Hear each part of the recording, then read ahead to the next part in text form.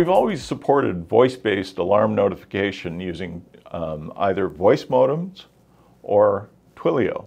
But in version 12.1, we introduced voice over IP so that you had an alternative to the other two. It was intended for use internally to your network using an ATA device or something like that. But in version 12.1.36, we've added encryption to our VoIP offering. So what this lets you do is use external SIP trunking providers or other VoIP telephony service providers to do your voice-based alarm notification.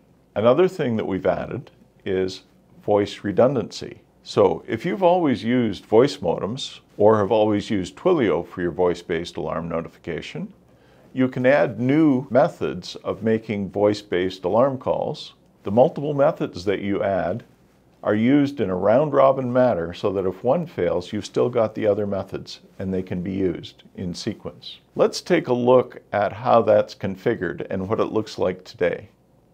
We're looking at the screen. We have a voice modem that is currently disabled, and you'll see that we have a new widget here, which is the Call Manager Status. The Call Manager Status widget basically lists the different configurations we have for making voice-based alarm notification calls. So let's go ahead and enable our modem. You'll see that it pops up on our list of configurations for making voice calls under the Call Manager Status. Let's go and take a look at our VoIP setting configuration. I'm going to enable a configuration on this workstation. You'll notice by looking at this that there are a couple of new checkboxes. There's the Use SIP-S checkbox, which allows us to use secure protocols for making voice calls. That's important because it lets us use external SIP trunking providers. There's another checkbox here, which can be unchecked if you're having issues with more than one network interface card in your workstation. Right now, let's just leave both of those checked. So we hit apply. And when we look at our Call Manager Status widget, we'll see that we've got a VoIP method here for making voice calls. Let's go back to our configuration. Select a different workstation.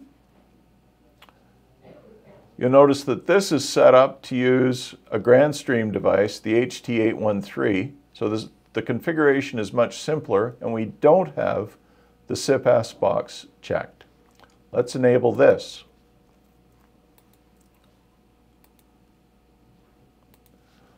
You'll see that this method also shows up on our Call Manager Status. So when we're calling out, the Call Manager will rotate through each of these three configurations one after the other as it makes outbound calls. I'm going to disable some of these now.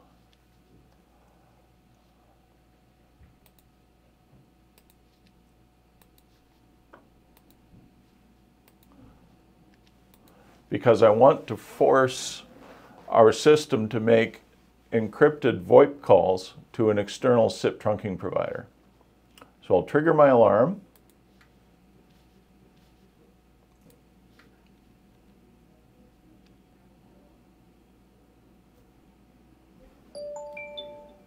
And there's our call coming in.